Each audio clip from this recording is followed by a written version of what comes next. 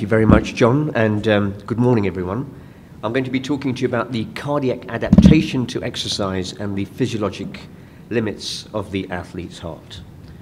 Now, people who engage in intensive exercise for a minimum of 4 hours per week develop a constellation of structural and functional changes to enable the heart to generate and maintain a sustained cardiac output for several hours. In short, the athlete's heart is characterized by bradycardia, a modest increase in left ventricular wall thickness, and a modest increase in left and right ventricular volumes, and a high peak oxygen consumption. If we turn to the ECG, sinus bradycardia is very common in elite athletes, present in up to 80%. Early repolarization changes affecting the ST segment and T wave, by T wave I mean tall T waves, are present in around 70%. Sinus arrhythmia in around a half. Voltage criterion for left ventricular hypertrophy in around a half. Incomplete right bundle branch block in almost 1/3. And first degree AV block in around 5%. When it comes to, so this is the athlete's ECG in short: sinus bradycardia, right axis deviation, Sokolov-Leon voltage criterion for left ventricular hypertrophy, incomplete right bundle branch block, and J-point elevation with concave ST segments, usually in the inferior and or the lateral leads. There is nothing wrong with this ECG. When it comes to the heart, there's usually a 10 to 20% increase in left and right ventricular cavity size, around a 10 to 20% increase in left ventricular wall thickness, which results in around a 40% increase in left ventricular mass. Clearly, the magnitude with which these changes occur is governed by several demographic factors, which include the athlete's age, the athlete's size, the ethnicity, the sporting discipline, and the athlete's sex. And some of these athletes do develop very profound changes that can sometimes overlap with disease processes. When it comes to the ECG, it's usually the repolarization changes that cause us concern. Here are normal repolarization changes affecting the ST segment and the T wave. You've already seen that athletes often get J-point elevation, they get concave ST segment elevation, sometimes even convex ST segment elevation. They get tall T waves and often prominent U waves. But some athletes get deep T wave inversion, biphasic T waves, notched T waves, or may even exhibit a QT interval that exceeds the upper limits of normal for the general population. If we look at the LV size, this is a bar chart looking at males and females in a very large Italian cohort. The females are in the red bars, the males are in the blue bars. And the first thing to appreciate is that males have bigger cavities than females. The second thing is that around half of all athletes have a left ventricular cavity size that exceeds the upper limit of normal for the general population. By that I mean by more than an LV cavity that exceeds 54 millimeters. Very importantly, though, is that 14% of athletes have a left ventricular cavity size that is 60 millimeters or more, which is compatible with dilated cardiomyopathy. The same is true with the right ventricle. This is a distribution of right ventricular outflow tract measurements in black athletes and white athletes, and I just want you to focus on the blue shaded area, where 40% of white athletes and around 30% of black athletes have a right ventricular outflow tract diameter that would be consistent with a major criterion for arrhythmogenic right ventricular cardiomyopathy.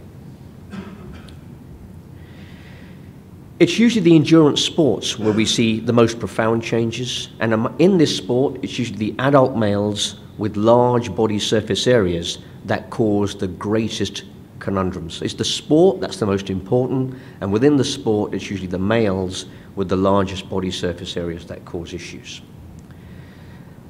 This is an endurance athlete. They get profound bradycardia. They may also get Mobitz type 1 second degree AV block. And if you look at very good marathon runners, up to 25% may show Mobitz type 1 second degree AV block during resting conditions.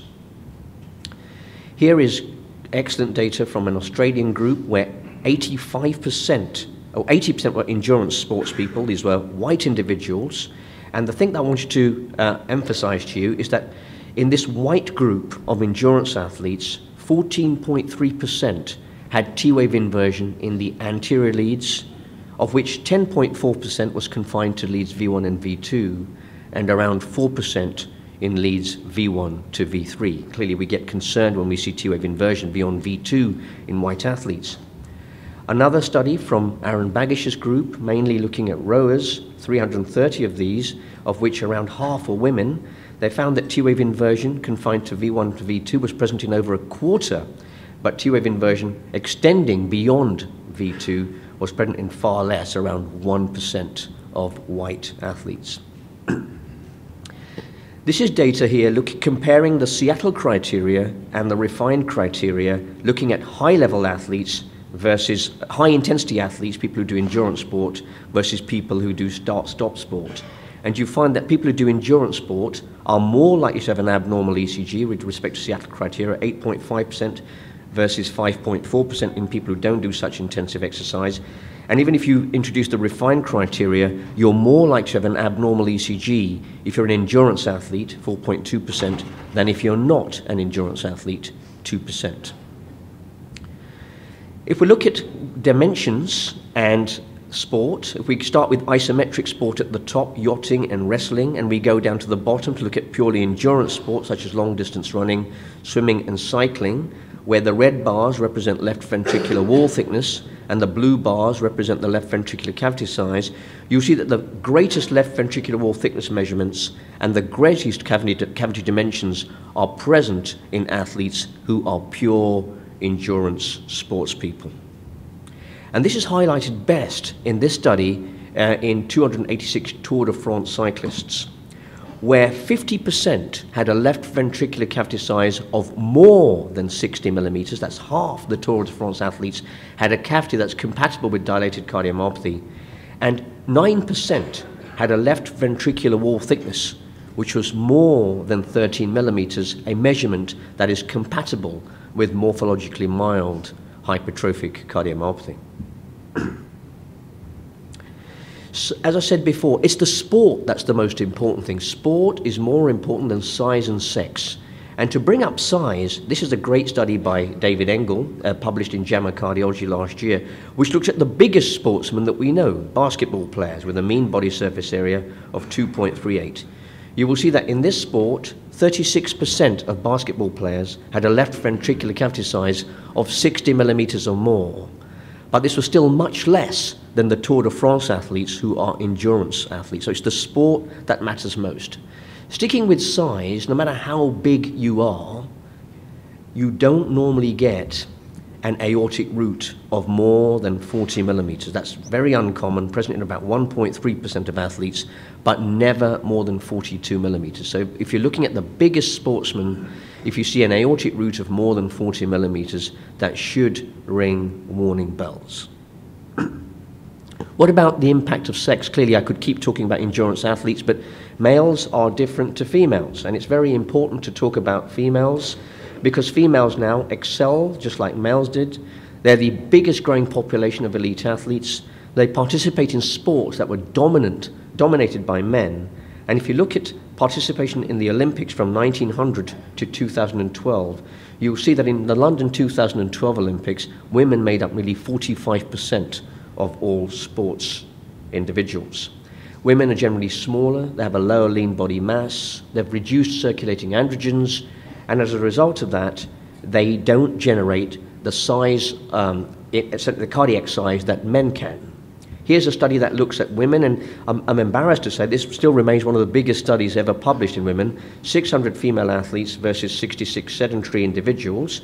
And what this study showed was that compared to controls, female athletes got a 6% greater increase in left ventricular wall thickness and a 14% greater increase in left ventricular cavity size compared to sedentary counterparts. But if we compare women with men, you will see that whereas 47% of men get an LV cavity size of more than 55, this is only present in 8% of women.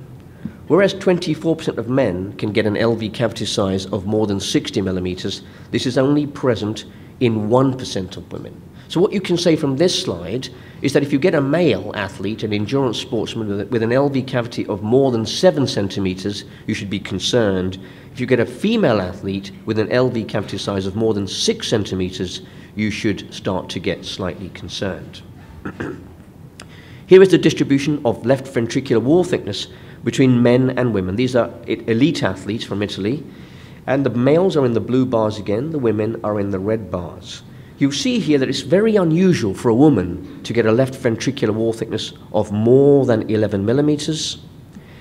It's very uncommon for a male to get a left ventricular wall thickness of more than 16 millimeters. So these are the rules I have. A wall thickness of more than 11 in a woman, I get concerned. A wall thickness of more than 16 millimeters in a male, I would be concerned. Women don't get the sort of absolute increase in left ventricular wall thickness that we see in men. So maybe one way of looking at a woman is to look at left ventricular geometry, which relies on a combination of relative wall thickness and left ventricular mass index, whereby normal geometry is someone who's got a normal relative wall thickness and a normal left ventricular mass. Eccentric hypertrophy is someone who's got an increased LV mass and a normal relative wall thickness. Cardiac remodeling, concentric remodeling is someone who's got a high relative wall thickness and a normal LV mass, and concentric hypertrophy is someone who's got increase in relative wall thickness and an increase in left ventricular mass.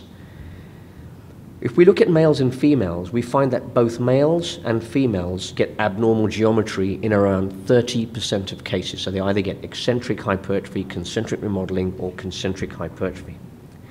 But if we actually look at endurance sportswomen compared to men here and women here, women generally get eccentric hypertrophy. So women adapt to sport by getting a bigger ventricle rather than a thicker ventricle. The prevalence of concentric hypertrophy is rare in women.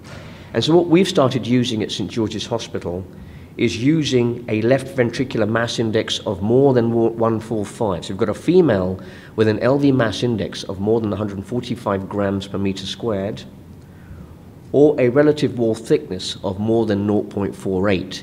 We would consider this as pathological based on this very large study. So we don't always rely on just wall thickness, we rely mainly on relative wall thickness in women.